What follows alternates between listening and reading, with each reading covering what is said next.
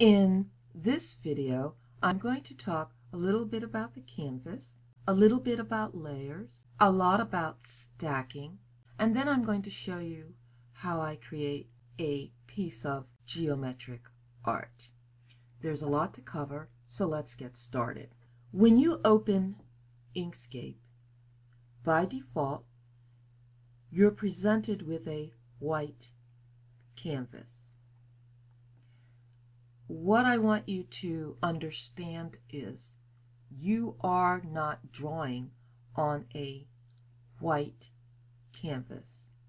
You are actually drawing on a transparent canvas. You're presented with a white canvas because it's convenient to draw on white. We usually use white paper, and quite frankly, at the current time, there's no way for Inkscape to present you with a transparent canvas. I want to show you something. If I click File, Document Properties, I open up the Document Properties dialog box. If I come down here and check Checkerboard Background, Inkscape changes my canvas to a checkerboard background. This background is a reminder to you that you are working on a transparent canvas. I'm going to close the Document Properties dialog box so that I can show you something. If I come over here and click the rectangle tool and then create a rectangle, come down here and click the color white to give the rectangle a white fill, hold down the Shift key and click the color white again to give the rectangle a white stroke. Then click my selector tool and click on the canvas to unselect the rectangle. Then click File, Document Properties again to open up the Document Properties dialog box, and then uncheck this box, Checkerboard Background. You'll see that it's impossible for me to distinguish the rectangle I created and my canvas. But what I want you to know is whether you have checkerboard background checked or checkerboard background unchecked, when you print your document,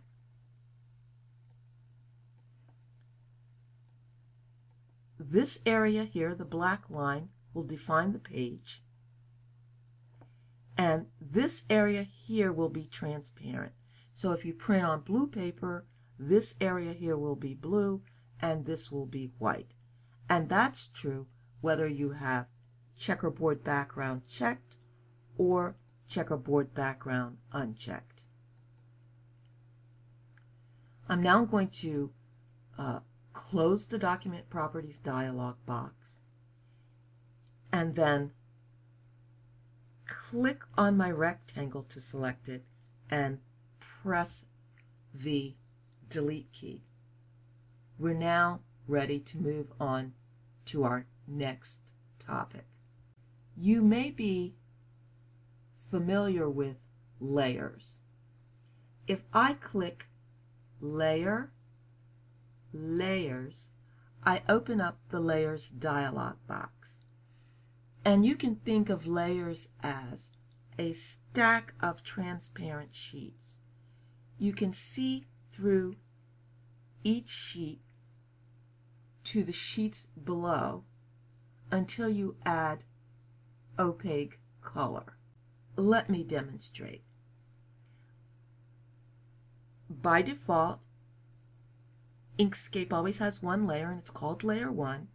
If I double click on the layer name, I can change it, and I'm going to change it to blue.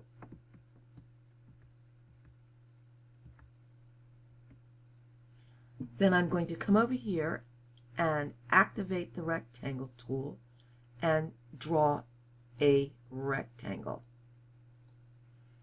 I'm then going to give the rectangle a blue fill.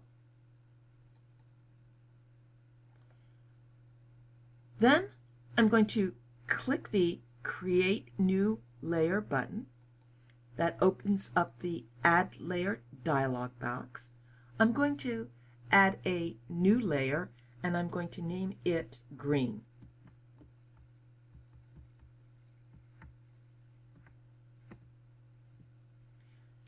I'm going to place it above the current layer.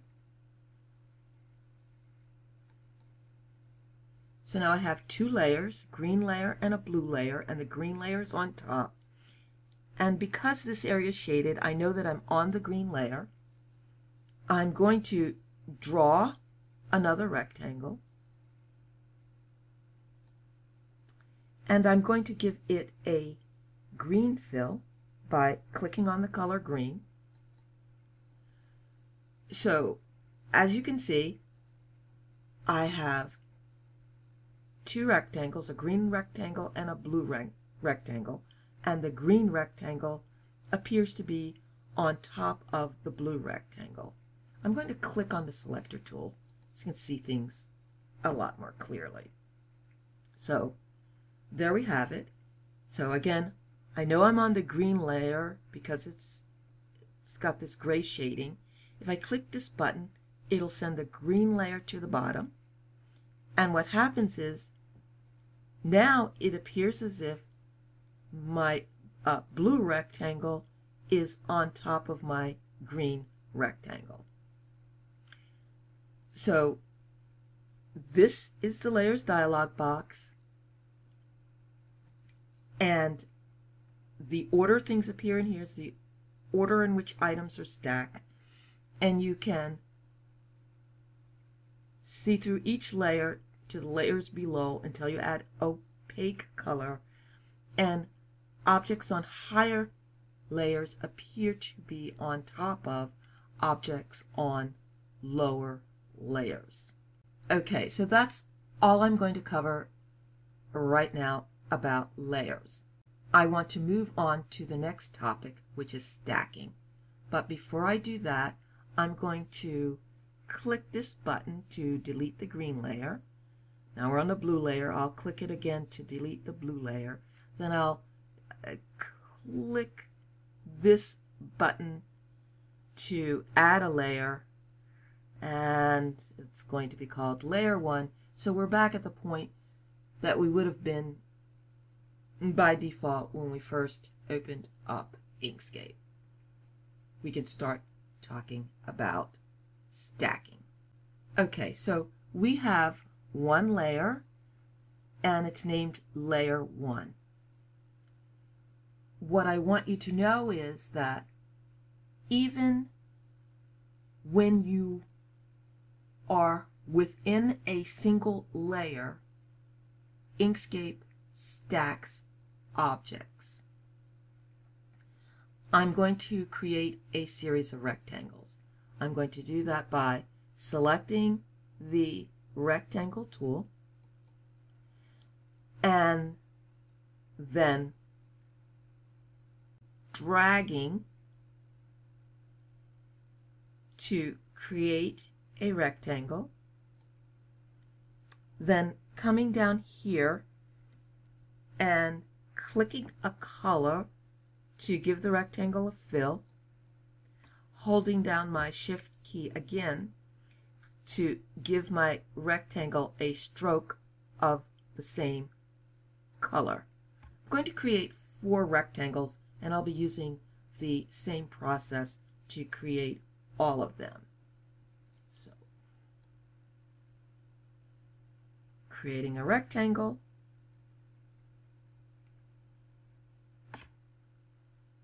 giving it a color fill, giving it a color stroke. I'm creating a rectangle, giving it a color fill, giving it a color stroke. Creating a rectangle,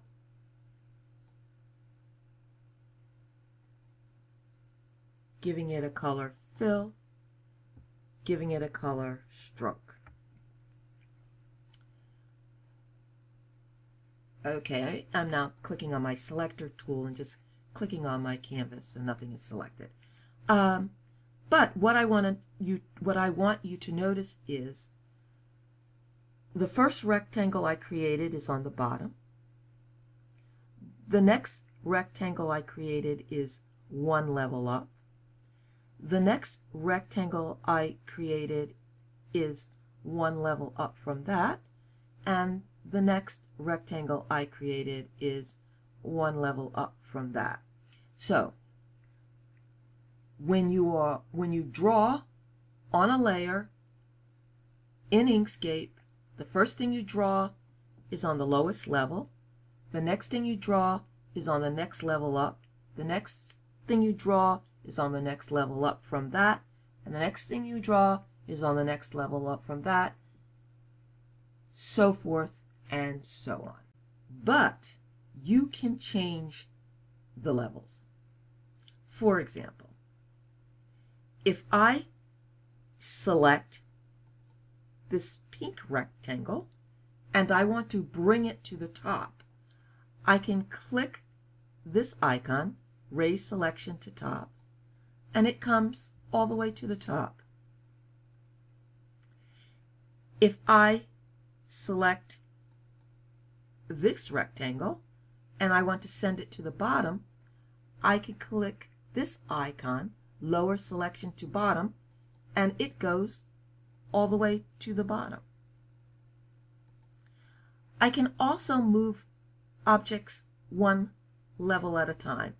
If I select this rectangle again and then click this icon, lower selection one step, it'll move down one step at a time.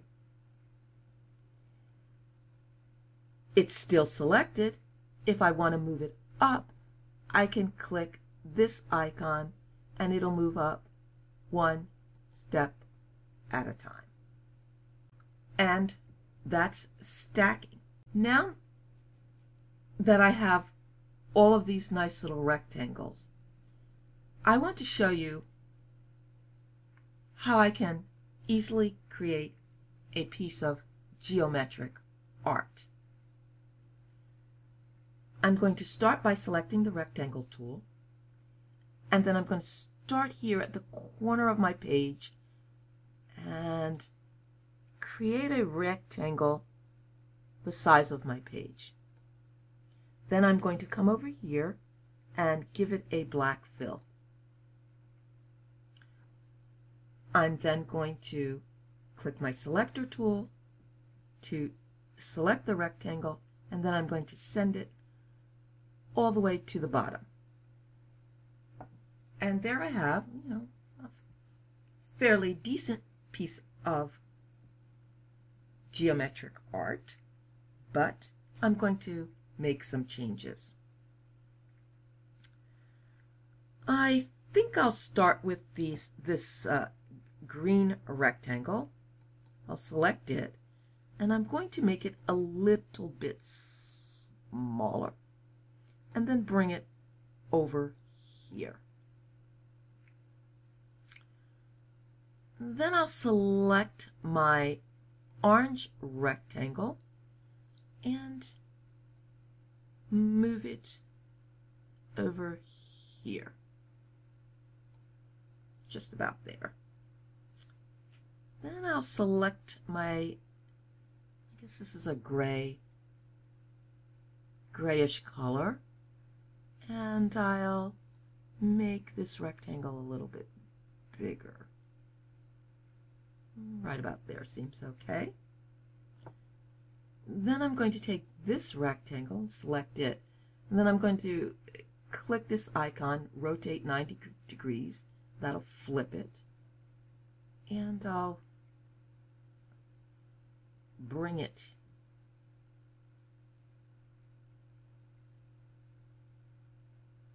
here. It's a little tall. So I'll make it a little bit smaller. And I think I'll place it right about here. And I'll just make this one a little bit shorter.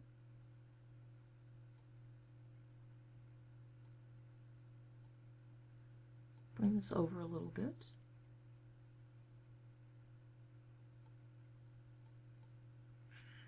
And I have a design I like well enough. Maybe this needs to be down a little bit. I'm going to hold down my Alt key and press my down arrow key. That'll allow me to nudge this down just a little. I want it to be flush with my pink. And I think I've got it. Except for maybe it needs to be nudged a little bit to the right. So I'm holding down my Alt key and pressing my right arrow. Okay. So there's my basic design. Looks kind of plain. I think I'll add some circles to it. So I'll click on the circle tool, and then I will hold down my Control key and click and drag. That should allow me to make a perfect circle. There we have it. Then I'm going to come here and give my circle a brown fill. Hold down my Shift key and click the color brown again to give it a brown stroke. And then I'm going to drag my circle onto my page. So yes, I like that. But I want a few more circles, so I'm going to select the circle, then I'm going to come up here and click this icon, duplicate selected objects, and that'll duplicate the circle, but Inkscape always puts the duplicate directly on top of the original. So I'm going to hold down my Control key and drag downward, and holding the Control key allows me to drag straight down without going a little to the left or a little to the right. We just go straight down and put a circle there. Then I'm going to duplicate this circle. It's selected, so I click this icon and then hold down my Control key and drag down. Oh no. Now I have a circle there.